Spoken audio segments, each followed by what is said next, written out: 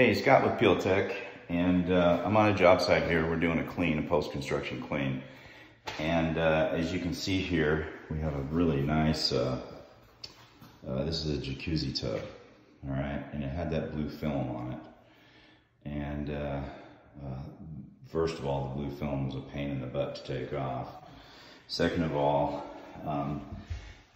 they must have taken it off before they did tile work and stuff, because now we have mortar inside this that I have to now scrape out and not scratch this tub. We have little spots of mortar and paint all over this thing that is going to make cleaning a real pain in the butt.